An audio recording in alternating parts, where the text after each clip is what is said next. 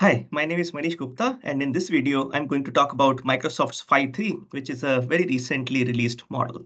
Let's get started. How is Phi-3 trained, right? So what is different and how is it trained, let's say, compared to Phi-2, Phi 1.5, and Phi-1, right? So it comes from the same group at Microsoft, the Phi-3 model. So Phi-3 model actually has three different sizes: Phi-3 mini, Phi-3 small, and Phi-3 medium. Phi-3 mini is 3.8 billion parameters, Phi-3 small is 7 billion parameters, and Phi-3 medium is 14 billion parameters.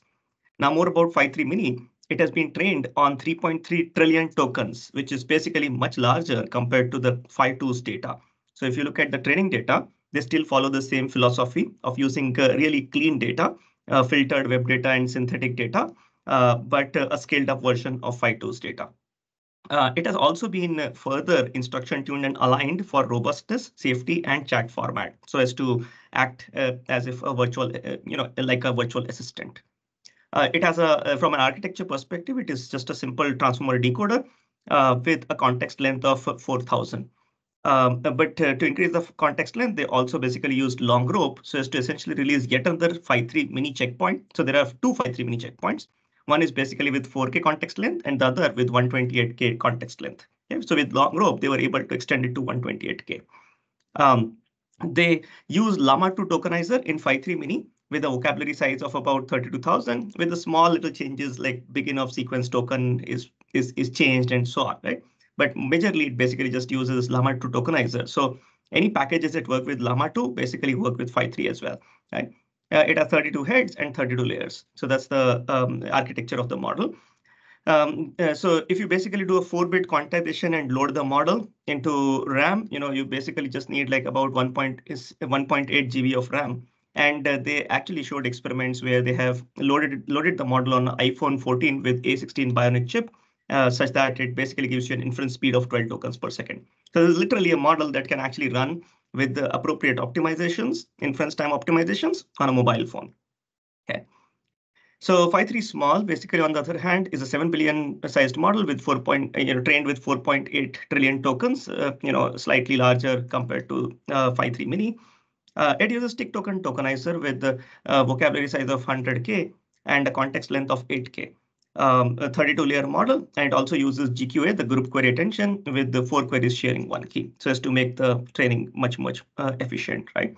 It also uses block sparse attention versus dense attention in alternate transformer decoder layers. So it basically uses, so in this 4.8 trillion tokens, it basically also has like 10% multilingual trained data. So while Phi-3 mini is basically for English only, Phi-3 small does have some multilingual training data also. Although in this report, at least they do not really present any multilingual results as such. Okay.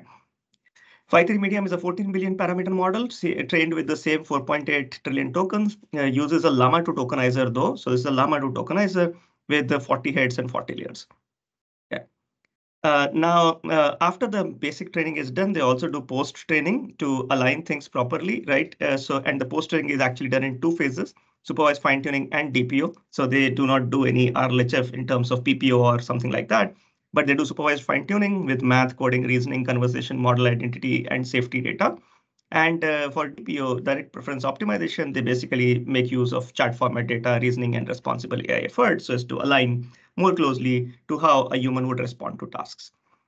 Now, from a performance perspective, how does it perform, right? Phi-3 mini is actually equivalent to Mixtral 8x7 billion parameters, although Phi-3 mini is just 3.8 billion parameters, while Mixtral 8x7 is around 43 billion parameters. Although at inference, it just requires about 13 billion or so, right? But still, it is way larger compared to 3.8 billion, right? And it is also equivalent to GPT 3.5. So in fact, it obtains about 69% on MMLU and 8.38 on MT bench. I'll actually talk about these numbers in the next slide as well. Right?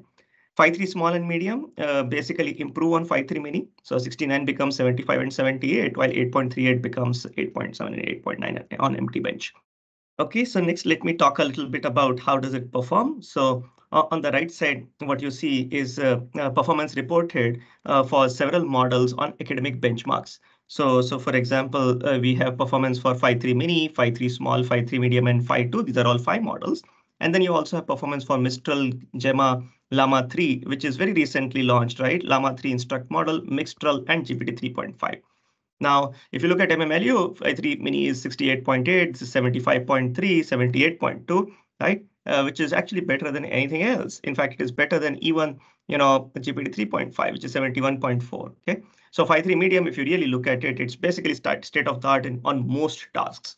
So, on most of those tasks, as you will see. So similarly, if you look at empty bench, right? Phi-3 medium is 8.91 versus 8.35 as obtained using GPT 3.5.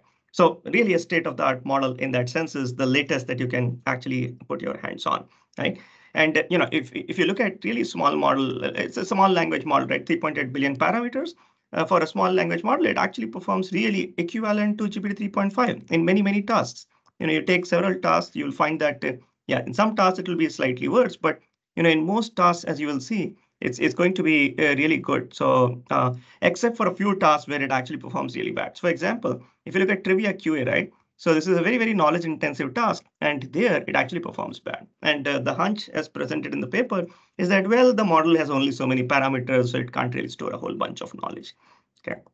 But if you scale it up, well, it can actually handle quite some. So it can basically, still cover up for much of the accuracy loss.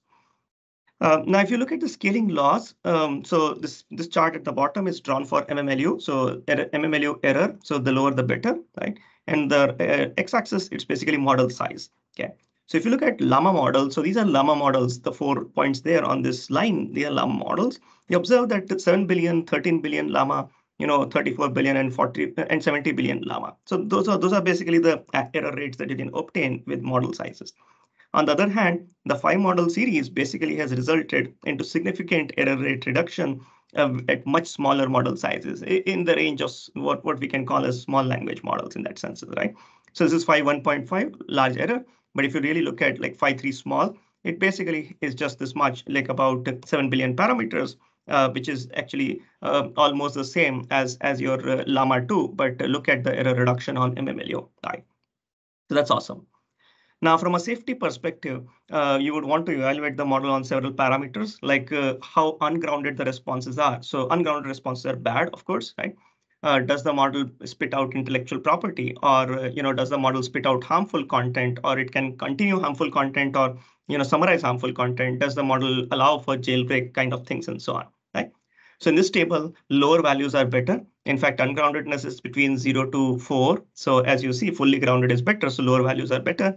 And similarly, all of these defect rate values, basically they say that DRX basically means percent of samples with the defect or severity score greater than X, greater than equal to X. Okay.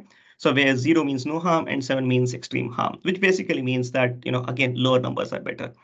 So as you observe here, Phi-3 mini kind of series that is there. Now, from an ungroundedness perspective, it performs bad compared to Llama 3 instruct. But on other things like intellectual property stuff, it's better. On harmful content continuation, it's better. On harmful content summarization, it's almost equivalent. And jailbreak, it's basically better. Okay. So the idea is that, yeah, I mean, all of these models have different levels of safety, and Phi-3 small is not that bad. That's basically that. Several times it basically leads to ungrounded responses, but otherwise, compared to Llama 3, compared to Llama 3 instruct, but if you compare with the Mixtral or Gemma, it basically is equivalent in terms of how much ungroundedness or hallucination it has. Okay. So in summary, in this video, I talked about Phi-3 series of models, Phi-3 mini, Phi-3 small, Phi-3 medium. Phi-3 mini is basically available on Hugging Face. It's also available on Microsoft Azure AI Studio and Ollama. It is optimized versions for Onyx runtime with support for Windows DirectML are also available. Okay, that's it for this video. Thank you for watching. Connect with me on my LinkedIn or look at my research on my homepage. Thank you.